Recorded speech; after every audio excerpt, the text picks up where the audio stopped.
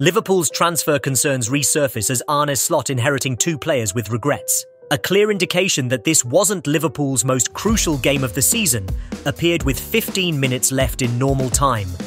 Among the four substitutions Jurgen Klopp made simultaneously, it was the removal of Wataru Endo that ultimately cost the visitors a well-deserved victory.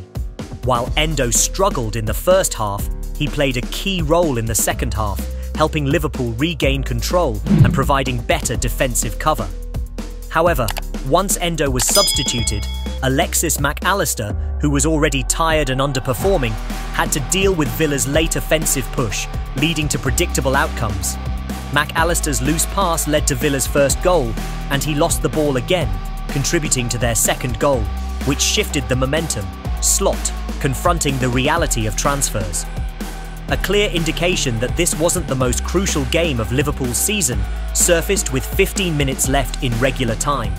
However, among the four substitutions Jurgen Klopp made all at once, it was Wataru Endo's removal that ultimately deprived the visitors of a hard-fought victory.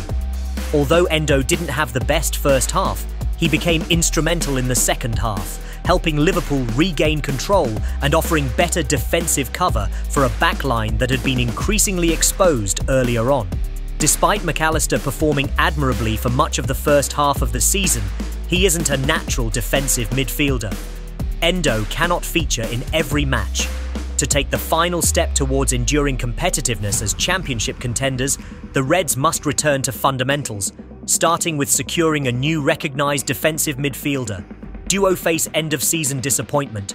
While the fatigued Alexis Mac Allister will surely be relieved that the season is almost over, both Cody Gakpo and Harvey Elliott would likely prefer if the campaign was just beginning. The pair, along with Andy Robertson, who was sidelined here due to a minor injury, have arguably been Liverpool's standout performers in the past 6 weeks. However, Gakpo's strong finish to the season and Elliott's impressive performance will surely give Arne Slot some serious food for thought.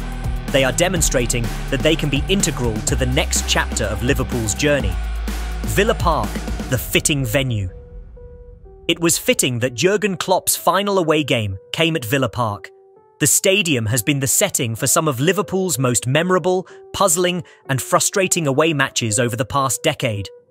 One of the most memorable occasions was the dramatic victory in November 2019, when late goals from Robertson and Sadio Mane secured a 2-1 win that ultimately propelled Liverpool towards their first league title in 30 years.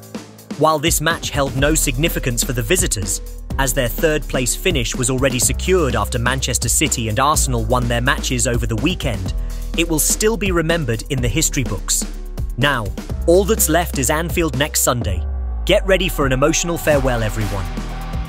To Anisen.